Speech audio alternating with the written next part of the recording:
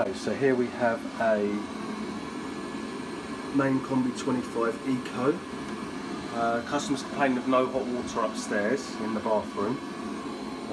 We've got the hot tap, well, 2 hot taps running upstairs. The boiler is running as hard as it can, which I've proved. I've gas rated the boiler and it's at 26 kilowatts on the 25 kilowatt boiler. I've isolated the flow so I know that none of that heat is going into the heating system. So we'll go upstairs now and look at the hot water. So this is the hot water in the bath. It is through a thermostat and it's tepid, and that thermostat is all the way on high. Now, to prove it's not that thermostat there, really easy way to do that, I've got a hot tap open here as well. So now this hot tap was red hot, which is, and it's tepid, same temperature as over there. If this hot tap was red hot and it was coming out of there tepid, you know it's the thermostat on the wall. So let me run through so we have a boiler, it's a 25 kilowatt boiler, it's running at 26 kilowatt, 26.6 net. And if you look on the data badge, that's fine, that's what it's meant to be at. So it's running at full power, none of the heat is going into the heating system, right, because I've isolated the flow, so all of the power of that boiler is going into the hot water, and the hot water is tepid. There's only one reason that hot water can be tepid, and that is simply it's running through the boiler too fast. So I'm going to set the boiler up to how it was from the factory with the litres per minute it was meant to have, and I'm going to recheck the water at these taps. Now I would say that's less than 40 degrees, probably about 30 degrees, 35 maybe. It's nowhere near good enough to have a shower. So like I say, reset the flow rate through the boiler.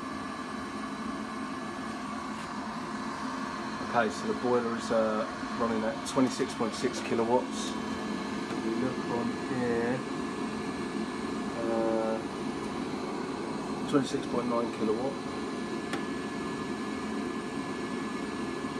It's running hard, there's no way any of this heat is going down the heating because it's still isolated here. And so we're now doing a differential temperature.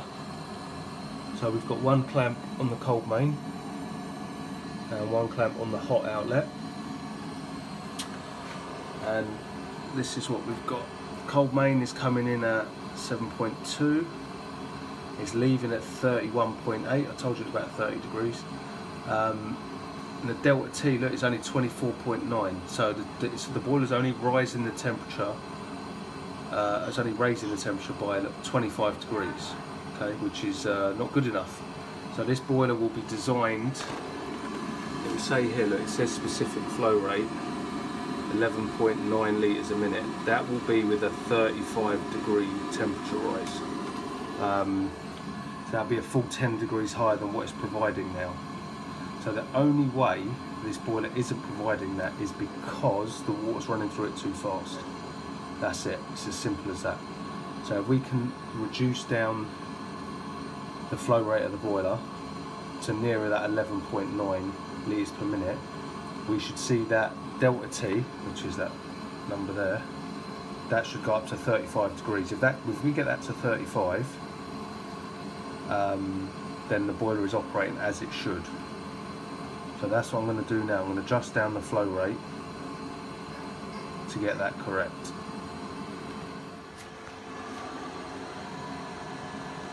So I've just tweaked that up to 28 now. I'll show you how I'm doing it. Let me bring this, turn on this side. If I come here, I'm simply doing it on the valve here. And as I tweak this valve, just slow it down slightly. You see that delta T is going up? We're now at 30, 30.1. And that should be a 35 degree temperature rise at 11.9 litres a minute. So if I get a 35 degree temperature rise on that, I know I should have a 11.9 litres a minute. That's optimal, brand new out of the box boiler, that's how it should operate. 34. So the temperature at the tap's now gone up to 42 degrees. 34.6, 34.7. Okay, so we've got 35 degree temperature rise. Let's go up and see how this is performing. Obviously this is on max, yeah? Obviously. Okay, I'm upstairs now. That's hot water, that's hot, like properly hot. Yeah. The bath is hopefully, oh, it's still not as hot, but remember it is going through a thermostat. So that thermostat has to blend some cold to it. So it'll never be as good as this. But if we turn this off, and get the full hot potential going to this, we may get hot water. Not definitely, because it's still going through a thermostat, which you, now remember you have no control over this. So if I got this tap here red hot, but this was still tepid, you know it's that. It's much improved. That's having the cold in there, it's freezing cold.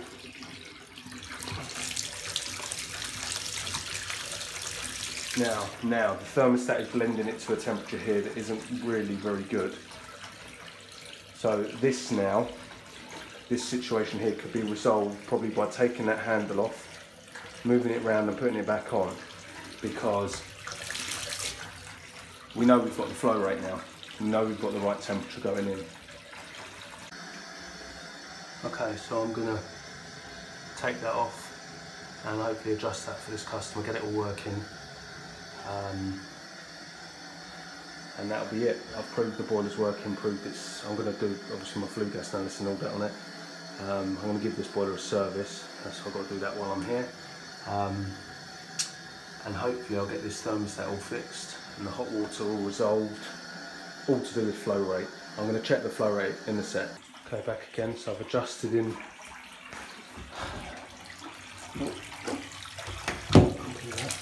So it's tepid, it's not great, but I've adjusted in a little bit more movement of this. So I'll give this a few minutes. Now with a Combi, you have to remember you always get a glug of hot water within the boiler, and then it cools off and then it goes hot again. So on any Combi, when you run that hot tap, if it's got preheat or not, there's usually a little bit of hot water in that boiler, and then the boiler plays catch up. So you always get that once where it cools down before it comes back hot, and once it comes back hot the second time it should be consistent, unless something like this is causing the problem. So we'll see. I'll give this a minute or so and then I'll come back to you. Right, it's now done. This is now on maximum when it's pointing down, and the water's much hotter. I could probably do it a little bit more, and in fact I might just do that, just to tweak it a little bit more for the customer. But it's nearly there, it really is. Okay, quite simply, this is how you adjust these things. We've got the thing running full bore. It's hot, it's much hotter than it was, but it needs that little bit more adjustment. So this handle's at the stop for as hot as it can be. You simply take this off. Turn it back a little bit, take it off easier. Simply take it off, turn the orientation ever so slightly, put it back on, and now that gives us a little bit more, which means changes the temperature here. That's now very hot. So what I'm going to do, I'm going to adjust this until I'm happy with the maximum temperature coming out here, like wow, that's hot enough, no one would want it any hotter. And then I'll tweak it back just a touch and turn it on. Now this is an old shower thermostat, it doesn't have any of them buttons on it to limit it to 37 degrees or any of that, so got to be careful with this because obviously there are kids here. We've got to make sure this doesn't end up too hot. And that's just perfect where it is there, so I'm going to make that the maximum. And that's perfect. Oh, and that's perfect now, it doesn't move. That's plenty hot enough. We can adjust it back and change the temperature to a more usable temperature, yeah. So I'll put the cover back on this and it's all done for the lady. So I've just got to simply put the screw back in, put this handle back on, and it's all done. Right, I'm going to set this flow rate now. Now the reason I'm doing it up here on the bathroom tap, which isn't where you'd usually do it, is because the kitchen tap is a high pressure aerated tap. So it has very small, thin, flexible tap connectors going into it. So they reduce flow. So I wouldn't be setting it correctly doing it off that. So I'm going to set it here. 11.9 litres per minute.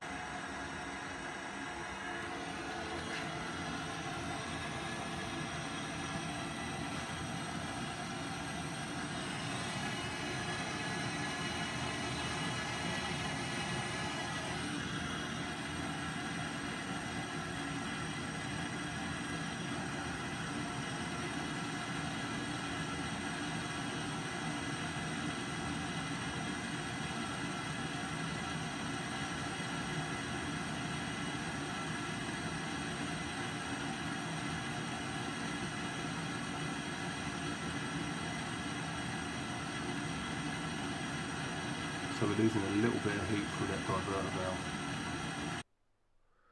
Okay, so the final result of this job was the flow restrictor within this boiler had failed, so it allowed more mains water through the boiler than it should have, which is why the temperature was decreased. That happens to Worcester's quite a lot because it fails behind the domestic hot water flow sensor. You know, I can't remember what it's called now, that little plastic piece that holds it fails, so Worcester's get high flow rate and low hot water performance. So that was one fault. The thermostat in the shower upstairs, which was the shower bath mixer, needed adjustment, and the diverter valve in the boiler was letting by just a little bit. And if you look in that last picture, we lost about 3 degrees of hot water temperature through let by, which is pretty minor, and the customer didn't want to do anything about it. So boiler's all fixed and customer's happy.